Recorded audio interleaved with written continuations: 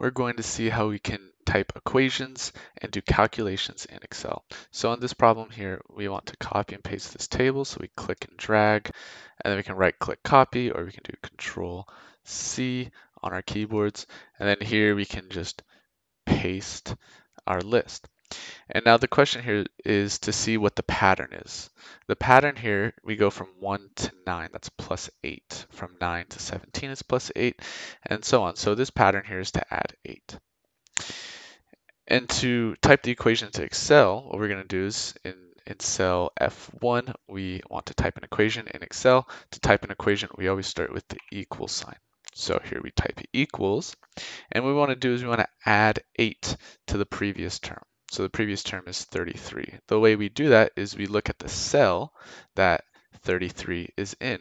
So the way we say the cell is we say E, that's the column it's in, and then 1, that's the row that it's in. So we say E1. You can see it's highlighted here now because it's letting us know that we're using this cell here, E1. And what we want to do is we want to add 8. So we just do plus 8. And then we hit enter. And then we see it adds 8 to that, which we get 41. So then next we want to do is we have this term called fill, or fill dragging an equation. So there's different ways of highlighting things in Excel. We have this thick white cross here that's kind of big, and you can highlight a bunch of cells doing that with the white cross. But what we want to do is we want to tell Excel to continue this equation. So we have this little green box in the corner. You see when we hover over it, we get the thin black cross. So we want the thin black cross. We click and drag. We're just going to go 2 cells over to H.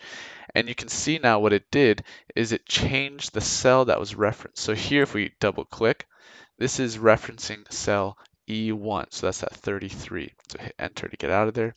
This one, if we double click here, it shows us it's referencing now. It slid over the reference. So we're doing cell F1 now. Hit enter to exit out of that cell.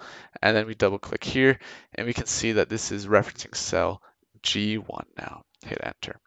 So that's what the click dragging or drag filling the equation does, is it moves the equation over and changes that reference cell.